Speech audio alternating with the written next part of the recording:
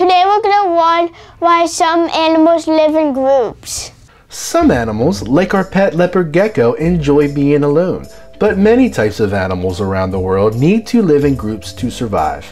Penguins live in groups for survival so they can eat food and help each other. Because there might be a little bird just trying to eat our babies, so they could just protect our babies.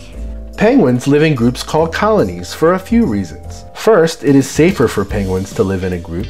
It's easier to protect from predators because they can issue warning calls and defend the nests when a dangerous animal is nearby.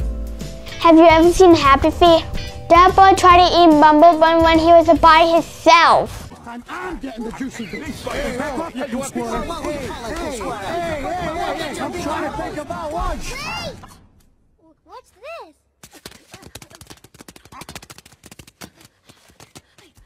Another reason penguins live in colonies is that it's much easier for penguins to find a mate. Even though they live in groups, penguins mate with the same partner every year.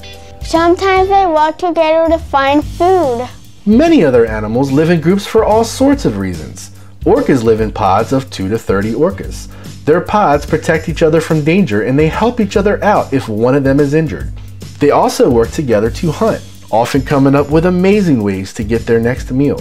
The pod moves from place to place as food sources change with the seasons. I do like orcas, but I don't really like some of the shows with orcas on them. Like, sometimes they have orcas like trying to kill other animals. Meerkats live in groups called mobs. Like in Minecraft? No, Professor.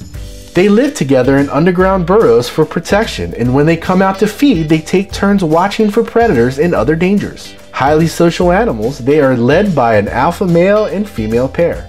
Why do some animals live in groups? Number 1, to keep from getting eaten. Number 2, to hunt together. Number 3, to help each other find more food. Number 4, to care for young members of the group. Number 5, to help each other out when in need. Flying penguin. There are many animals in the world that live in groups. Can you think of any? Thank you for watching. Please like and subscribe. There. Don't worry, I won't try to steal them.